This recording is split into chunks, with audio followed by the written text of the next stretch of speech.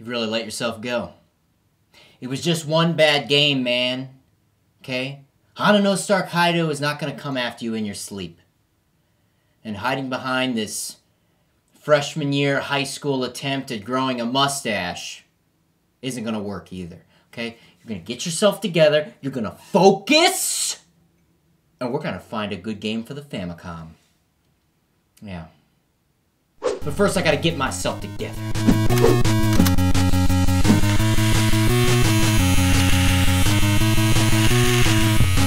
That's it.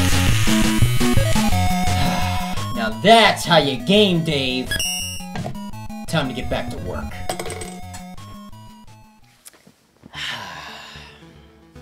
You know, some people say high school is tough. I have so much homework to do. I hope my friends are in my classes this year. Who am I gonna sit with in the cafeteria at lunchtime? I wonder if that girl I like in my class is going to give me some mouth hugs. Yeah, it's a tough life. But you know who's really got it bad in high school? Kunio. An attendee of the Nekketsu High School, Kunio-kun is the school's guardian, often protecting it from rival high school sports teams, from hockey to soccer, even dodgeball. Aside from being the leader of practically every sports team at Nekketsu High School, Kunio-kun has also battled local gangs. Yes, he's had to fight street youths. Taking down gangs and bullies becomes a regular activity for him outside of his athletics. Now how does this kid have time to do his homework? And you thought your high school was hard. At one point, Kunio-kun even received an invitation to a fighting tournament to determine the toughest students in Japan.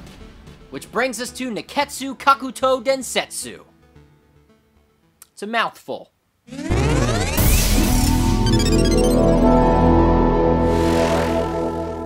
The Kunio-kun series is no stranger to the Famicom. There were tons of releases, and only a few made it outside of Japan, like Renegade and River City Ransom. Nekketsu Kakutou Densetsu was released in Japan at the end of 1992 by Technos Japan. And it never left.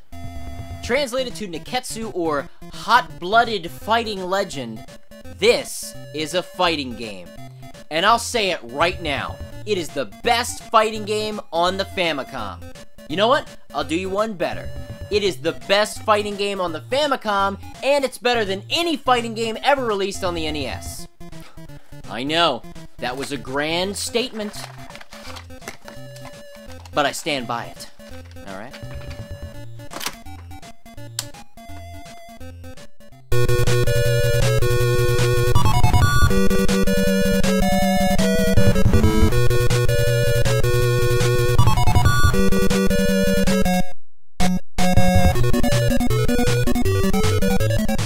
This game offers 4-player battles. You can go 2-on-2 in the story mode, or battle with 4 players in the rumble mode. See, if you look right here. Oh, that's right. We can't read Japanese. Well, maybe some of you out there can, but you don't really need to know Japanese to play this game. But it does make it a more enjoyable experience because you can understand the story and get through some of the initial selection menus. And believe me, I do not want you to miss any piece of this amazing game. So, I've got 2 ways to help you out. First option, if you want to get real fancy, there is an English translation patch available that is mostly complete. This allows you to enjoy the story mode significantly more because you can actually read it. So, you can either emulate the game with a ROM,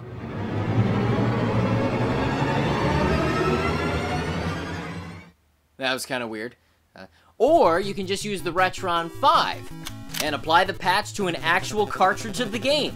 It's really not too tricky, so just trust me, okay? Just trust me.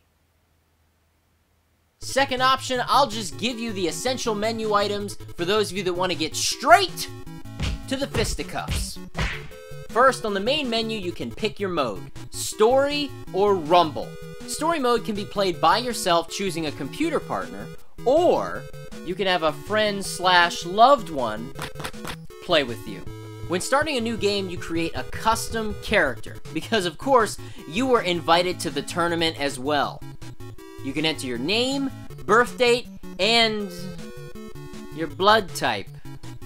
I suppose they're using the whole blood type is connected to your personality theory.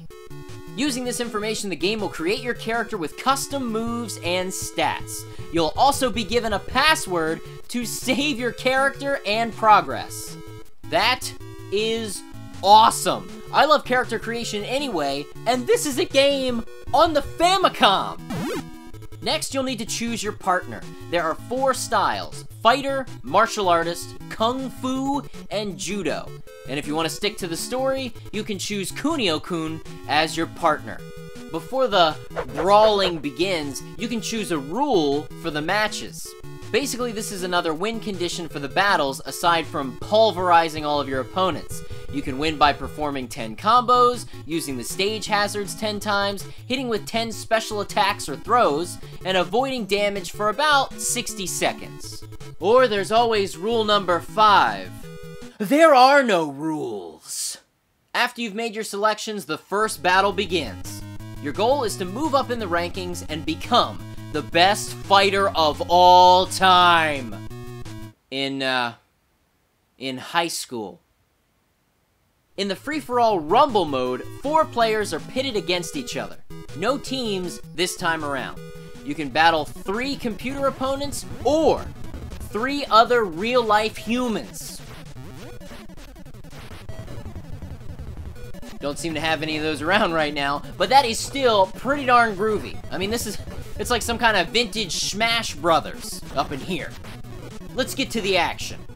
This game controls like a sweet, buttery, smooth game. You're not stuck on a 2D plane. It's a free-roaming battlefield with multiple levels, ramps, and even dangerous hazard zones. There's really no better way to spice up a high school fighting tournament than with some electric walls and landmines. The matches are fast-paced and almost never drag on. You can maneuver around the stages quickly, and the controls are super responsive. Clearly, the moves must be pretty basic, because you only got a couple buttons to pick from, right? Oh no! It's deep.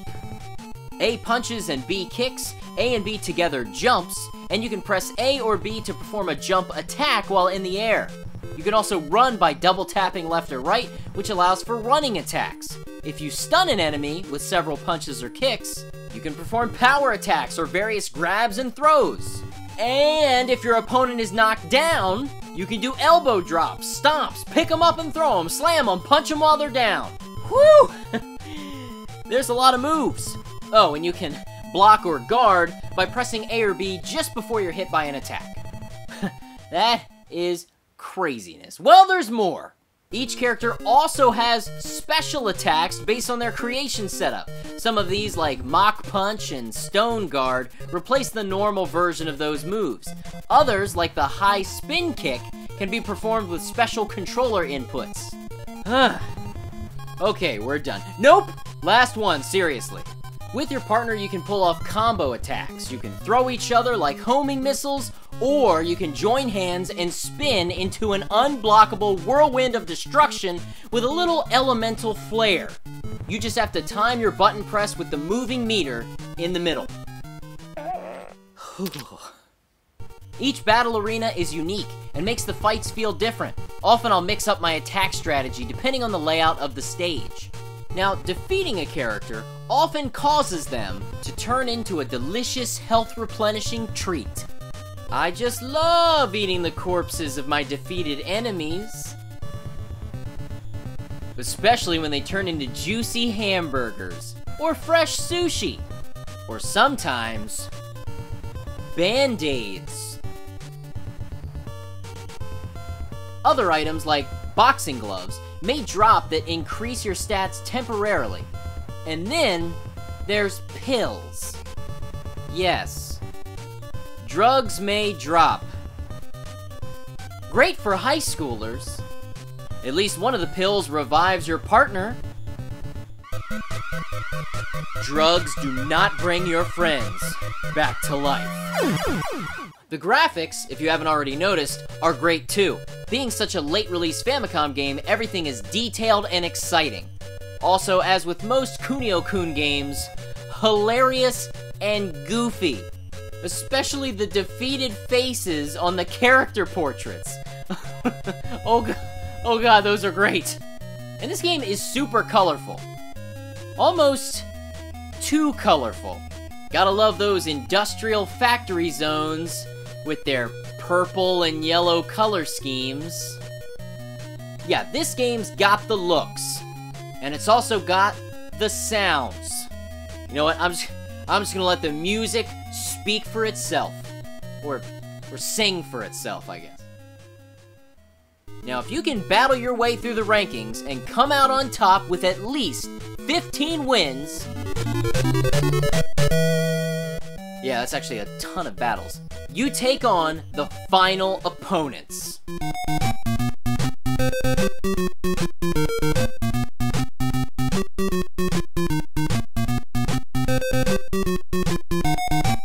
Saber-tooth tigers.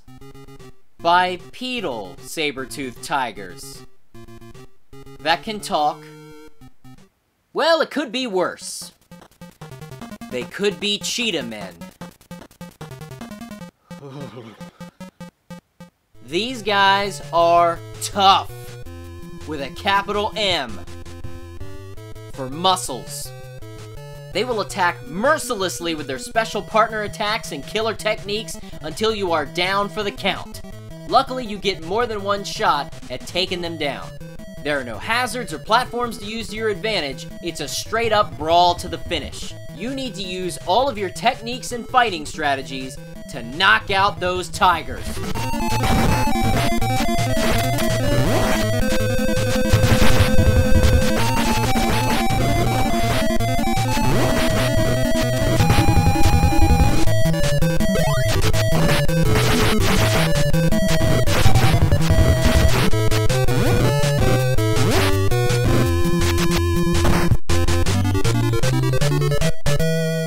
You've done it. You've proven that you were the strongest guys in high school. And the Double Tigers finally reveal that they were just wearing elaborate masks. I feel like those would be tough to fight in. This has become one of my favorite Famicom games. I just never stopped having fun while I played it, which was much needed after Hana no Star Kaido. As with the other games in the Kunio-kun series, this one is top-notch. I highly recommend you add this game to your collection, along with a lot of the other Technos Japan games. Even Kunio-kun gives them his seal of approval.